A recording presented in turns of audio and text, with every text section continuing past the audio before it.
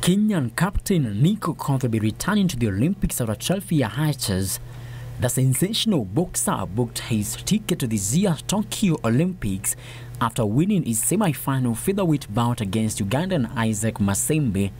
Meanwhile, 26-year-old Christine Ongare, who won a bronze medal in Commonwealth Games, secured a ticket to this year's Olympics after beating Ugandan Catherine Nanziri in a unanimous decision in the flyweight box-off to become the first Kenyan woman boxer to qualify for the Olympics through a competitive qualifier. Other Kenyan boxing heavyweights Rayton Okwiri and Shafi Bakari were eliminated in the quarterfinals. Frederick Mwoki for Channel 1 Sports.